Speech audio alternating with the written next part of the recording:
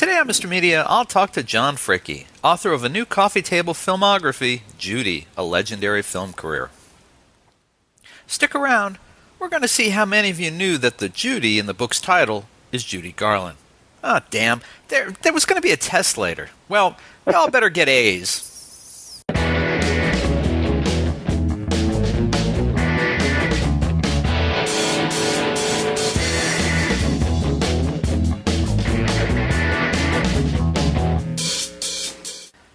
So much media, so little time. Who keeps track of it all? That would be me. This is Bob Andelman, and this is a Mr. Media interview. You know, MrMedia.com, MRmedia.com. Stop by and check it out. There are more than 900 archived celebrity and pop culture interviews for your listening pleasure. Mr. Media is recorded live before a studio audience of former gay icons who refuse to acknowledge their fabulosity in this world or the next, in the new media capital of the world, St. Petersburg, Florida.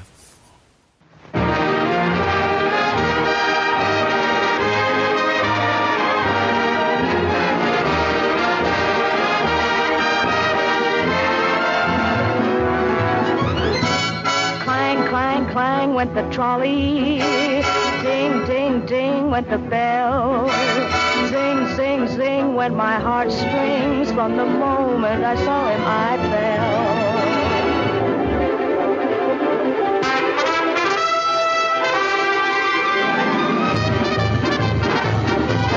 fell. Meet Me in St. Louis is the tender, romantic story of the most popular young beauty of the early 1900s, of her crush on the boy next door.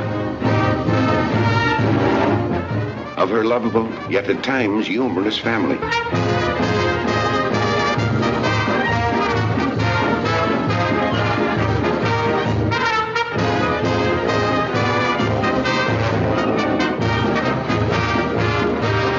If you like me like I like you, and we like both the same, I like to say it's very gay. I'd like to change your name. We will dance for hoochie coochie. You will be my tootsie whoopsie.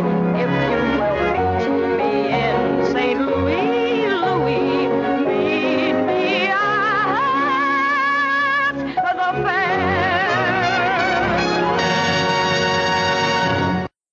In the pantheon of movie stars who will live forever in the memories of cinema fans, few burn brighter than Judy Garland.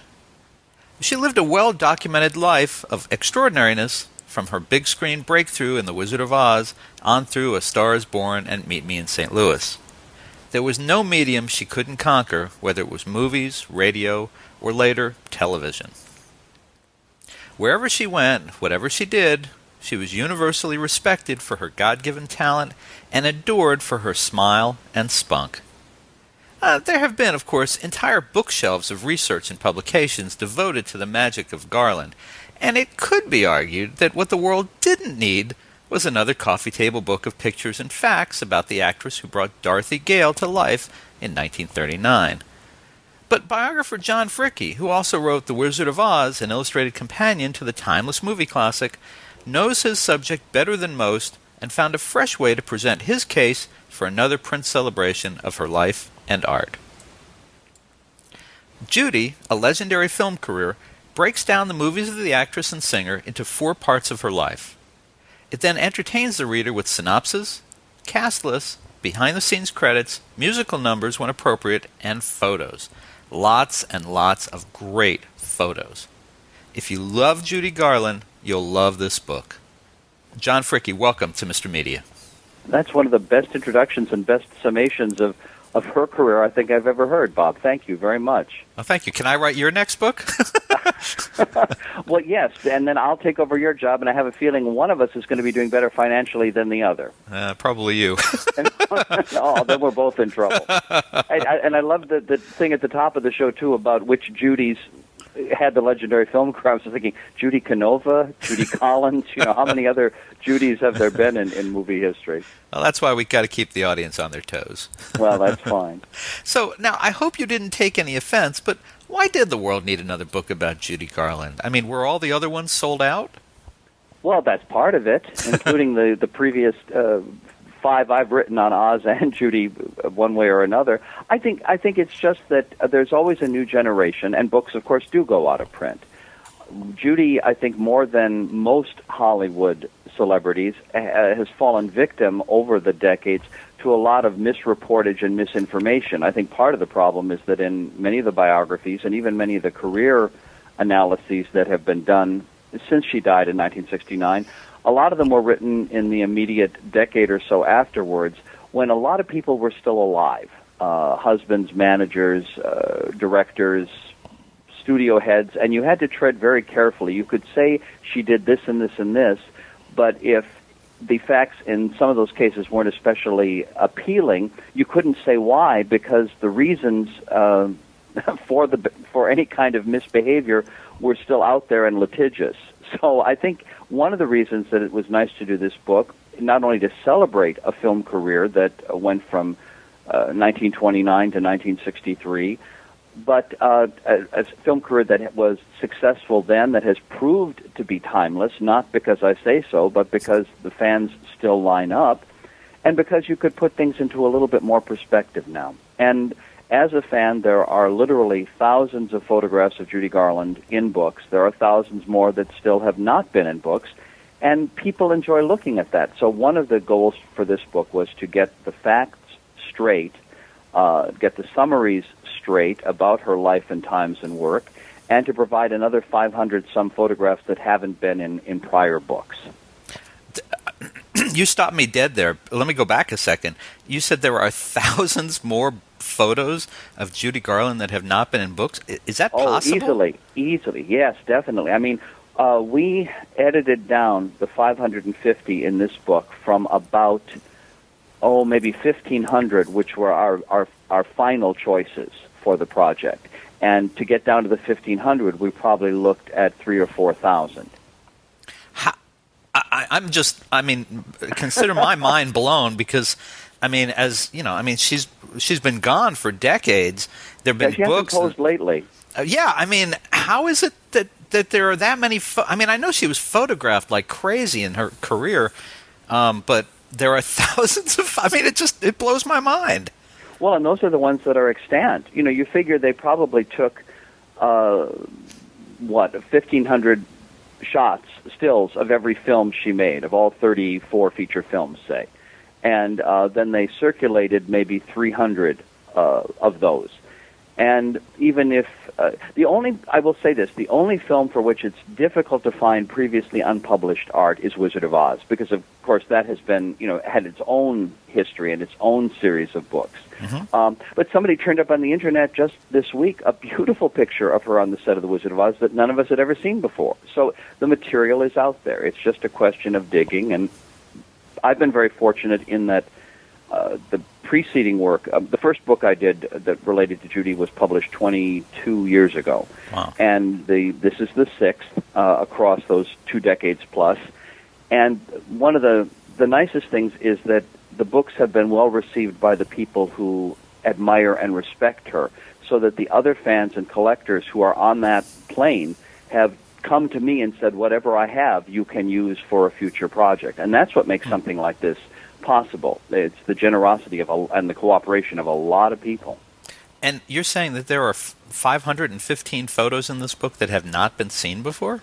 I think there are probably there are 550 altogether, and I think perhaps 50 of them are redos, again, because it's difficult to find things about Oz that haven't been used before. None of the Oz photos have been used in any of my preceding Garland projects. I might have used them in an Oz project a couple decades ago, now out of print.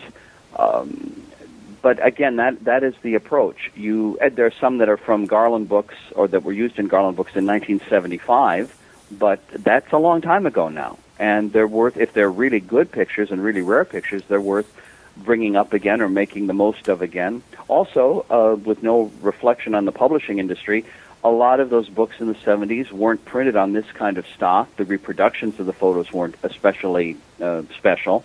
And in this case, Running Press has done just a beautiful job of book making. The design is is extraordinary and welcoming and exciting. And not that I'm prejudiced, but I didn't have anything to do with the design of this book. This was all done by someone they selected. And so it's very nice for an author to turn over all this material and have it turn out as well as it did. But a great gal named Susan Van Horn put all of this together, from the copy and the artwork. And so, again, I would say 500 pictures that haven't been in a Garland book prior to this, and another 50 that haven't been around for a long time. Well, and to give credit where credit is due, I don't usually talk about publishers, but this is definitely a specialty of Running Press. They do this type of book extremely well. I just saw their new book on Lucille Ball and Lucy, and about the I Love Lucy series, and it's an astonishing book. It's in very much the same spirit of this. It's kind of chronological, and the photos that you see it's kind of mind-blowing, the photos in that book. And they just seem to do this very well. Well, I think it's something that in which they believe. They've done Lucy at the movies, they've done Lana Turner, they've done Betty Davis, Frank Sinatra, Judy. I believe they have Liz Taylor coming later this year. And it's kind of a reminder of the fact that show business didn't start with Justin and Brittany, you know, and I think for some of us that's a very welcome reminder. Now, tell me a little bit about how you got started on this path. I mean, how many Judy and or Wizard books have you done now? 3 on Oz and 3 on Garland in the last 22 years, plus documentaries that I've co-produced or co-written, that have been very well received. The PBS American Masters program on Garland in 2004 won Emmys. The A&E biography special on Judy in 1997 won the Emmy. CDs for Savoy Jazz and Capitol and Sony special products, the DVD commentary tracks and special features. It is amazing to have a hobby that starts when you're 5 evolve into a career some 3 decades after that. But it was when I was in my late 30s that this started to coalesce. And I'm 60 now, and it's kind of like, well, I hope I go for another 30 or 40 years because I got a lot more Garland books to share. Well, isn't that a frightening thought? Well, I'll have to write a new intro sometime down the line. You know, how do you get started on this particular? Is it an obsession? Is it a career opportunity? How do you explain it? I think it's a passion more than anything else, because I think you know, given the work you do, that we don't choose these things; they kind of choose us. And if it's something you love to do, you just find yourself in the middle of it. I started as a fan at age 5 with Wizard of Oz, first network telecast back in 1956, and I loved music already at that age and musical movies. But at age 5, my big heroes were Walt Disney's Three Little Pigs. So to make the quantum leap to Dorothy and Company was kind of a jump.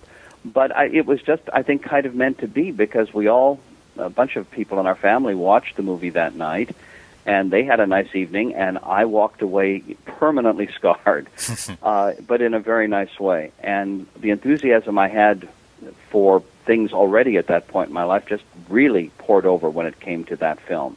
And my parents loved music and loved film, and so they encouraged me. It wasn't, but a few weeks later that I found out that Judy Garland had record albums, that there was an Oz record album, that there was an Oz storybook, and that led to finding out that there was a series of 40 official Oz books published between 1900 and ultimately the last one was 1963, that Judy had made other movies that were on the Milwaukee Late Show. I grew up in Wisconsin.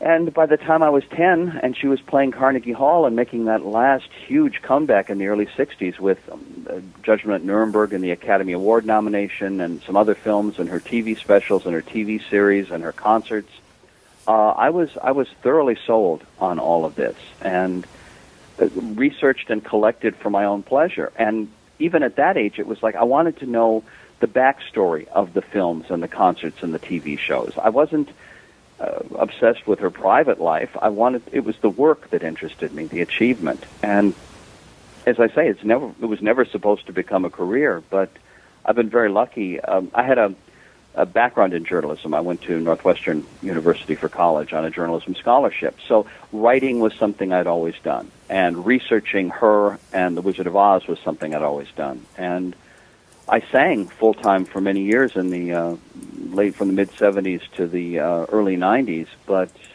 that kind of all took a back seat when the writing and the producing and speaking careers took off.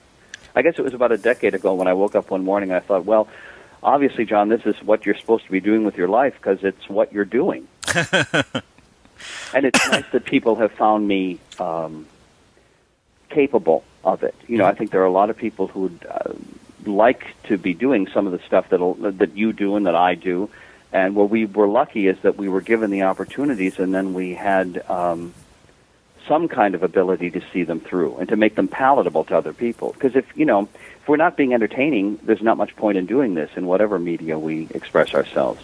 And now so you can print up this section of the conversation to distribute it to shut-ins for inspirational reading. Well, what I'm wondering, John, is, I mean, is this do you make a living from covering and dealing with Judy Garland, or you do something else in addition? It's a life, but it's not a living. Let's just leave it at that. All right. But this is exclusively what you do?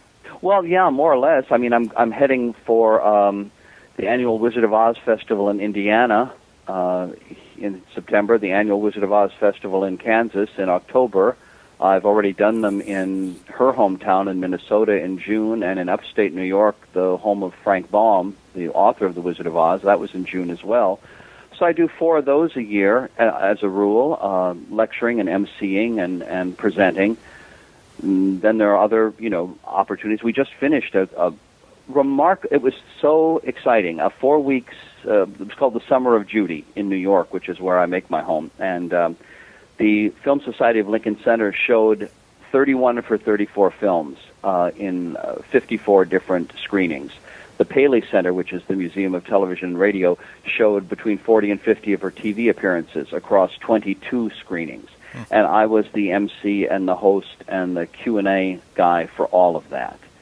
And again, it's a line that we use in the text of the new Judy film book. But again, the age range of the audiences was from fetal to fatal. You had kids of 5 or 6 who weren't just there to see Wizard of Oz; they were there to see Judy and Gene Kelly in summer stock. They were there to see Meet Me in St. Louis.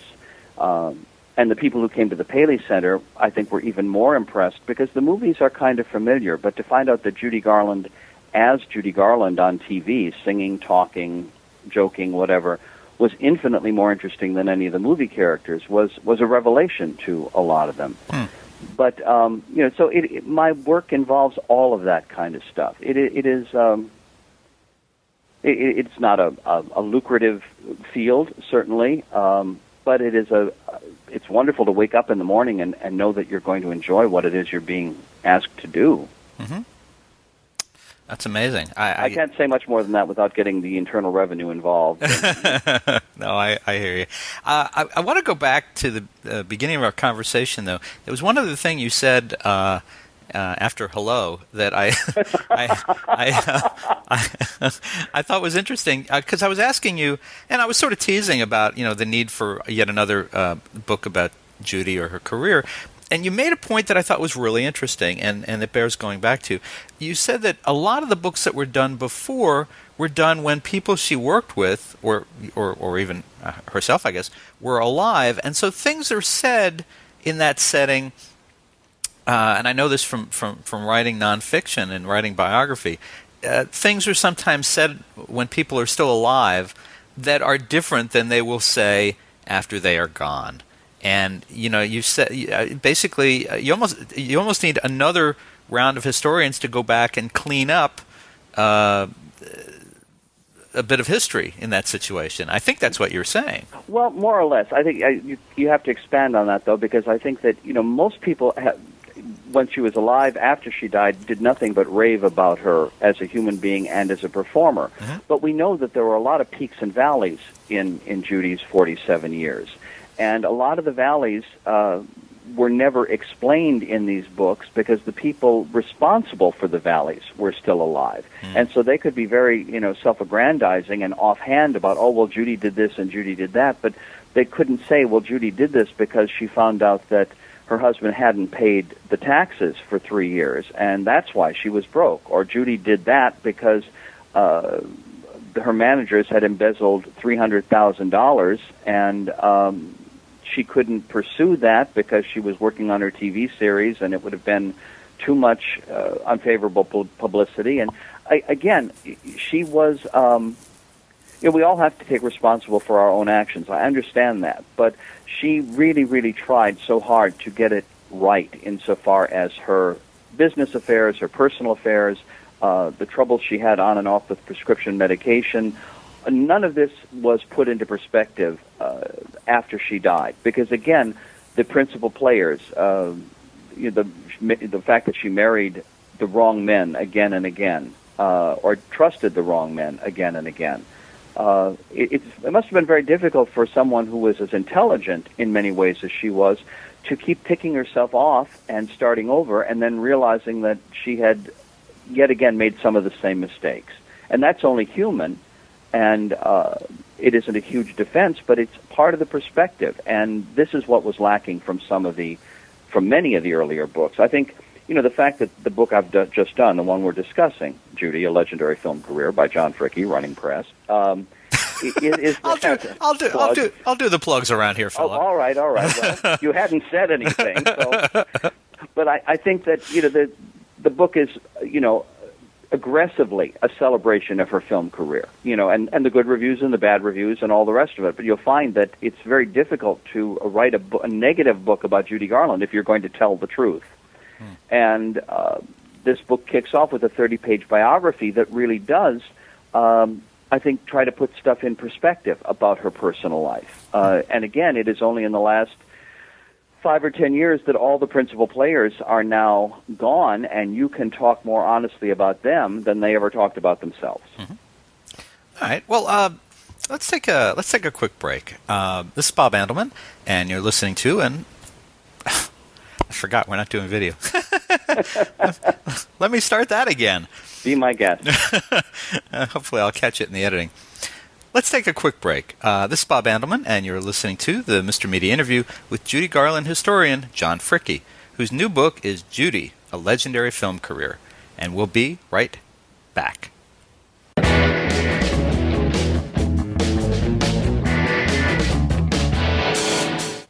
You work too hard.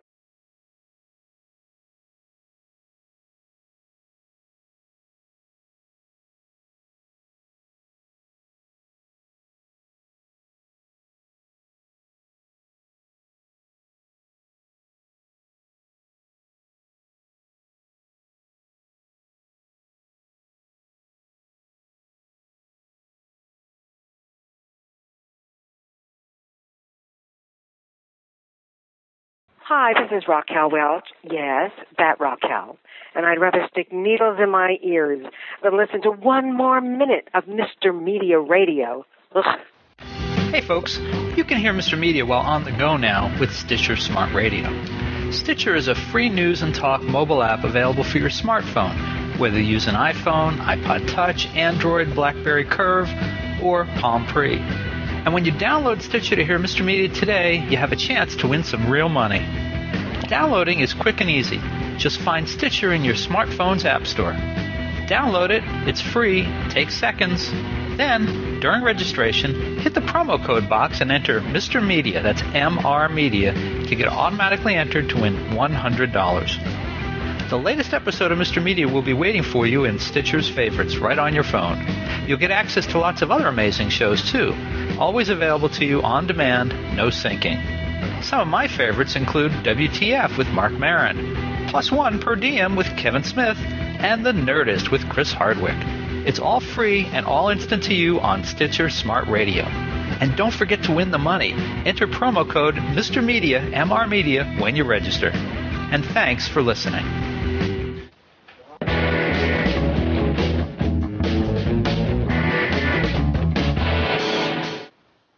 This is Bob Andelman, and you're listening to the Mr. Media interview with Judy Garland historian John Fricke, whose new book is Judy, A Legendary Film Career. John, I was kind of curious. You were talking about people who are no longer with us, so the record is able to be cleared in some ways. But what about Judy Garland's surviving family members in terms of have any of them helped you over the years with your research and the development? Her daughter Lorna and her son Joe have helped many, many times. In fact, Lorna did the introduction to the book I did on Judy about 8 years ago.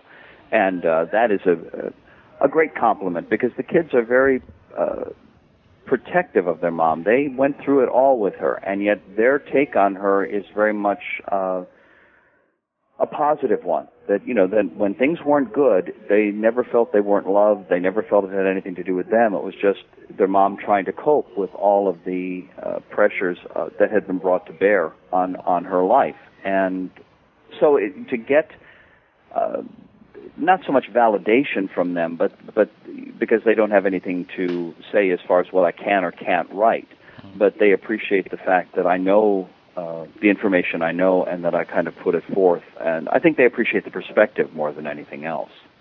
And what about the daughter with the Z in her name?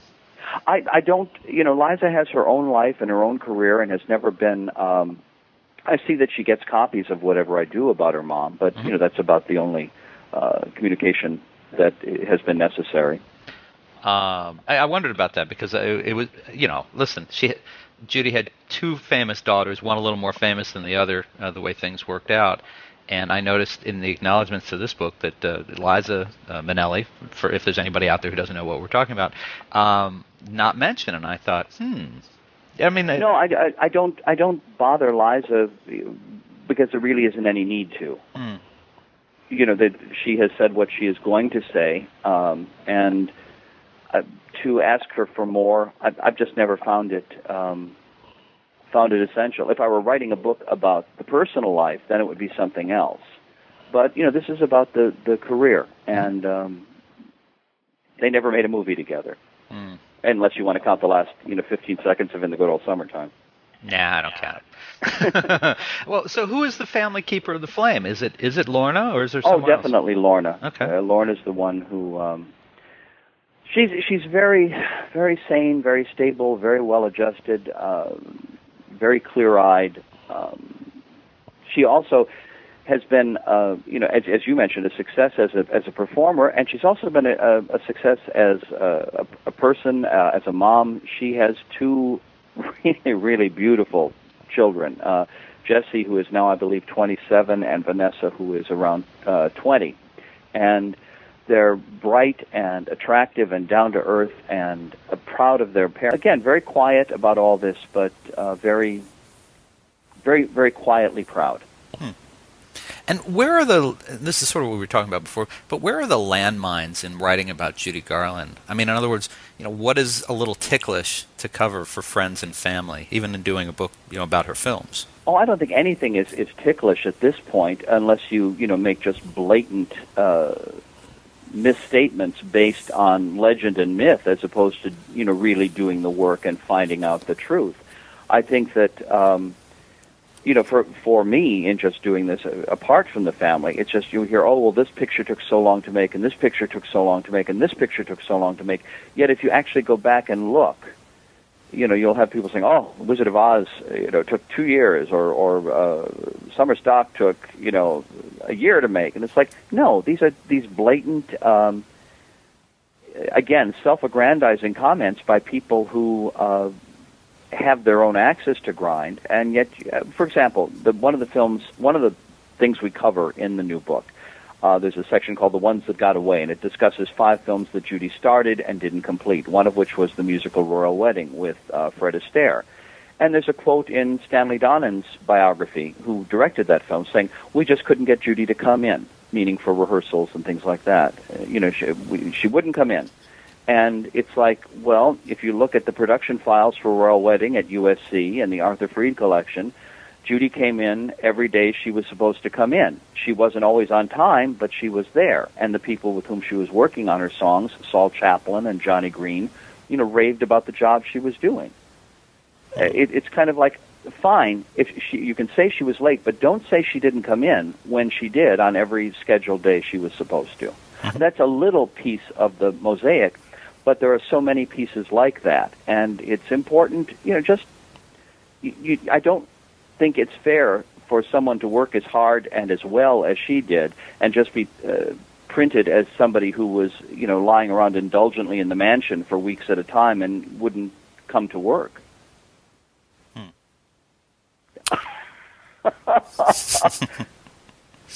Is it have you found over the years of kind of writing about her and capturing her, that you've become more protective at this point of her and her legend than you were when you started?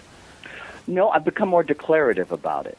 Okay. When I started, I was, maybe, you got to take all of this into account, and they said this, and, well, in the 25, 30, 40 years of research I've done, it is like, no, what you have to do on her behalf is clarify. And, Stanley Donen may say what he said, but you can't let it stand as the all-time permanent, all-encompassing record when the paperwork and the legal files show something different. You've got to balance it.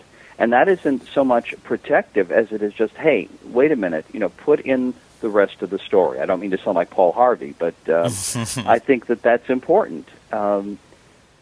Again, because knowing the arc of her life, as some of us have come to know it, you see somebody who tried over and over and over and over to do the very, very best she could as much of the time as possible.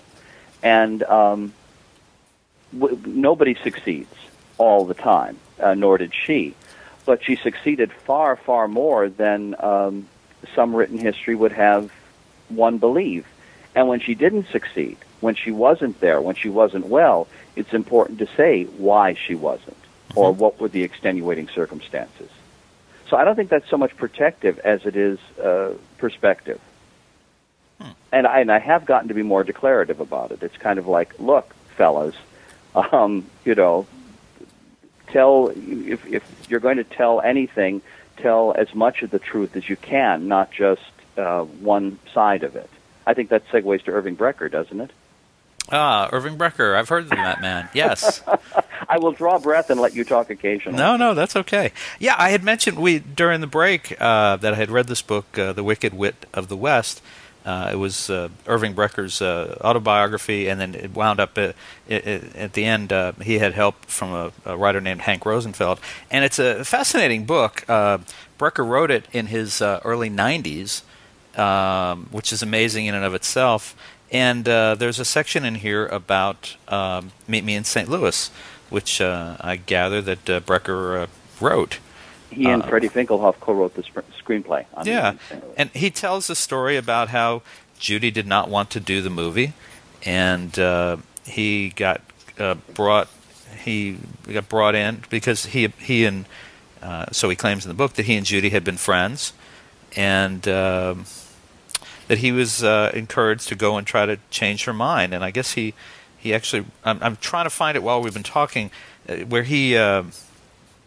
I guess he read the script to her, and he downplayed Margaret O'Brien's part in his reading of the script so that she would feel that hers was a bigger part of it, more important to it. And he basically, I think, claims credit for getting her to make that movie. And I had kind of wondered if you were familiar with his book and his story about this. Well, I'm familiar with his claim because we use a lot of audio quotes from him in the commentary track of the Meet Me in St. Louis DVD.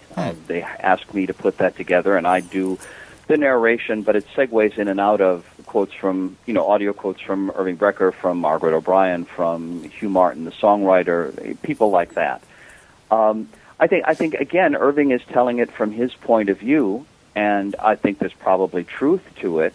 But now I will read you a quote from the new Judy, a legendary film career book that we've done. And it says, quote, "History has made much of the fact that Judy didn't want to do Meet Me in St. Louis, feeling it would be a mistake to regress from her roles in For Me and My Gal and Presenting Lily Mars to once again appear as a teenager." As an interlude, I can point out that Judy was 21 years old when she made Meet Me in St. Louis, and she was being asked again to play a 17-year-old. Right. Okay, the quote goes on to say, "Her dissatisfaction with Meet Me in St. Louis can be traced even more pointedly to the early meandering scripts for the film. As originally written, Esther Smith and her actions were alternately coy, simpering, or one-dimensional." And it's absolutely true. The early Meet Me in St. Louis scripts were dreadful, and they involved all kinds of extraneous subplots about Esther, Judy's character, being caught in the hotel room closet of Colonel Darley, with whom Judy was hoping to set up her older sister, not knowing that Colonel Darley was already married and he was going to sue the Smith family, or his wife was going to... I mean, it just went on and on and on, and it was very girly and very stupid, those early scripts. And that is a great deal, has a great deal to do with why she didn't want to do the picture. Now, whether it was under Finkelhoff or Brecker that it was rewritten to become the very simple story it was, or Brecker and Finkelhoff working under the guidance of Vincent Minnelli, who replaced George Cukor as the director of the film. Again, there are all of these pieces of the mosaic that you've got to factor in. All of them touched upon Judy's not wanting to do the picture and Judy's finally wanting to agree to do the picture. But I don't think you can emphasize one over another. You have to kind of... you can't make the cake unless you put in all the ingredients. Got it. I can't believe I said that. Well, and okay, so I appreciate you touching on that, and I want to steer us back around now to the photos in this book, which we talked a little about before. One of the reasons I thought this book worked so well is because of its organization, which is chronological. But the photos we can actually see because it's movie by movie by movie over the period of her film career. We can see her changing. We can see first the teenager morphing into the young woman, into the adult, and then before you know it, you're moving into God. Yes, Judy Garland had middle age. Well, and especially in those days when middle age started, when you were 35 years old. Yeah. It's just it's one of the things I really liked about it was because you did see this development. I mean, in my mind, she's pretty much always going to be the age of Dorothy Gale, and so when you see this, of course, she was a woman. She was a real person. Well, and I think that's thank you for all of that. First of all, second, I think that's one point that the text of the book makes too, in accompanying the pictures, is that through all those early years at Metro, as the perky teen, as the ingenue who put on the show with Mickey Rooney, as the young leading lady who was chased by Gene Kelly and Fred Astaire, as the woman then who did A Star is Born and Judgment at Nuremberg, and A Child is Waiting, about a school for mentally challenged children. When she did her film, she didn't do many films in the 50s and 60s. In fact, there are only 4 across those 2 decades. But for 2 of them, she got Academy Award nominations, Star is Born and Judgment at Nuremberg. The other 2, A Child is Waiting and I Could Go On Singing, if not huge box office successes, were much more adult. All 4 of those films were much more adult than anything she did at MGM. So her career and her acting challenges really evolved with the decades. She wasn't still playing Dorothy Gale when she was 40 in the film. She was playing a mother with an illegitimate son in one film who happened to be an entertainer as well. She was playing, as I say, a teacher opposite a school head played by Burt Lancaster in a Stanley Kramer, John Cassavetes movie about the challenges of special needs children. Again, Judgment at Nuremberg, about the judges who were being tried in Germany for cooperating with all the various Nazi plots and regimes. That's you jump from there back to Dorothy Gale, and you see why the film career she had is legendary and why she still impacts. One of the things that was very apparent in all the quotes that we use in the book from coworkers, producers, directors, makeup people, hair people, co-stars, interviewers, is how real she always was on screen. And that's why you can do a film festival in New York in the year 2011 and show films from the 30s and 40s where the plots themselves aren't especially believable, but she is very believable and pulls you right into the action. It's an amazing achievement, and there are comparatively few stars of her generation who have that kind of impact yet today on an audience. I'm not saying there aren't any. I'm just saying comparatively few. Right, I understand. Well, before we wrap up, I got to ask you, as much time as you've spent studying Judy, writing about Judy, talking about Judy, she's obviously held in very high esteem by film fans, but is there anything for which you think she is underappreciated or was in her time?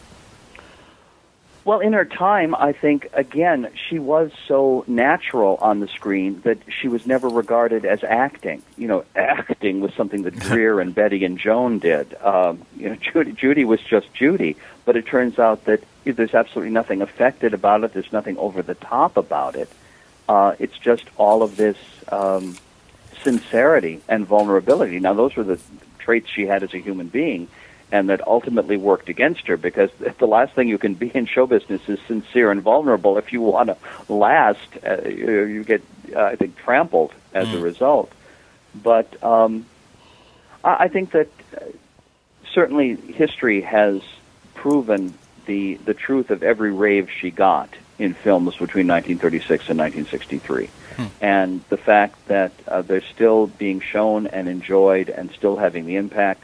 As I said, I'll be going to an Oz festival, a couple of them over the next few weeks, and there will be literally hundreds and hundreds and hundreds of little girls in blue and white dresses and red shoes. And I've been doing these Oz festivals since the 50th anniversary of the film in 1989, when there were hundreds and hundreds and hundreds of little girls dressed that way. And I remember thinking 22 years ago, this has got to be the peak. It can't get bigger than this. It can't sustain this. Well, bingo, here we are, and it not only has, but the little girls I'll be seeing in the next couple of weeks are more or less the daughters of the ones I saw 22 years ago. And I think that is a lovely thing. So much of my email comes from teenagers around the world saying, we have just seen Judy Garland in such and such. Where can we see more? Or we heard her sing Old Man River on YouTube. Wow. Or Battle Hymn of the Republic, or As Long as He Needs Me, or material from her TV series. It just doesn't go away, because there were very few people like her. There are fewer people like her today with that kind of, who's standing there singing live, not surrounded by snakes and flash powder and, all of that kind of stuff. There's room for all of it. Right. But I think what makes her film career and her entire career as legendary as it is the fact that you got all of that talent and all of that communication neat, as it were. And that's a very rare thing. You're getting a sense of the person and of the, as you said at the beginning, the God-given gifts. Well, John, is there a next book already lined up? Are you working on? No. Right now I'm working on a nap. I think we've got the 75th anniversary of the Wizard of Oz movie coming up in 2014. There will certainly be projects connected to that with which I hope I can be involved. I would love to do a companion book to this one that would give the same kind of detail about her TV, stage, recording, and radio work, because then you'd have another great, he said, hopefully great volume that has that history in it for access. The radio work, but it all is depends great. What they're buying. Yeah, I've heard. My wife and my daughter and I are all big fans of old radio stuff from the 30s and 40s, and a lot of the stuff she did in especially the comedies, where she would be with Bob Hope or Jack Benny or whoever she was on with. She was very funny, and she had a very good handle on what worked for her in that medium. She was always and again, not afraid to ad-lib. It was all scripted. But Bing Crosby is on record as saying that she was the most talented person of anybody with whom he worked. And they never got to do TV or film, but they did hours and hours on radio. And she was just his favorite because she was funny, she was musical, she did dialects, she did hillbilly and Western and all kinds of crazy stuff. Again, there's a facet of her talent that maybe people don't know. Well, folks, listen, you can order Judy Garland historian John Fricke's fascinating new book, Judy, A Legendary Film Career, in great bookstores everywhere, or order it right now at a great price at MrMedia.com. And John, do you have a website? Are you on any social media where people can find you? No, my email is just johnfricke@AOL.com. And Facebook, I owe about 250 emails by actual count right now, so I'm not looking to go to Twitter or Tweeter or Facebook or anything like that. It's nice to think that I might be well received if I did, but I'll handle it as best I can, just the old-fashioned email kind of way. Got it. Well, John Fricke, it's a beautiful book, a fascinating look at someone I think most people think they already know a lot about, but they have a lot to learn apparently. And thank you so much for joining us on Mr. Media today. Well, thank you for the forum. These were great questions, and I love to talk about this, and it's nice to talk about it in this depth as opposed to, what is your favorite Judy Garland song, Mr. Fricke? So I appreciate all of that, too. My pleasure. It was just very nice to talk to you today. Anytime at all, Bob. Thank you. All right, thank you, and continued good luck. Thanks. All right. For more original interviews, surf over to our main website, mrmedia.com, mrmedia.com. If you've enjoyed today's show, subscribe for free to Mr. Media via email, RSS, or iTunes, and you'll never miss a show. Another good idea, download our new free Mr. Media mobile app in the Android market. You can also listen with a piece of string and a tin can in many parts of the Internet. Show your support of Mr. Media by supporting our sponsors, including Audible. To download your free audiobook today, go to audibletrial.com/radio. Again, that's audibletrial.com/radio for your free audiobook. We're also supported by thepartyauthority.us. Call DJ Ira for all your party entertainment needs nationwide at 1-800-DIAL-DJs, or visit their website, thepartyauthority.us. If you've got an idea for a guest, a comment on today's show, or would like to advertise on Mr. Media Radio, email me directly at bob@mrmedia.com, mrmedia.com. You can also call our 24-hour listener line at 1-727-498-4711. Some messages may be used in an upcoming show. And unless you live next door to Mr. Media, there may be a toll charge. You can also follow Mr. Media on Facebook, Twitter, or our new YouTube and Vimeo video channels. Thanks so much for joining us today. I always appreciate you sharing a piece of your day with Mr. Media. Thanks for listening. Thanks for watching.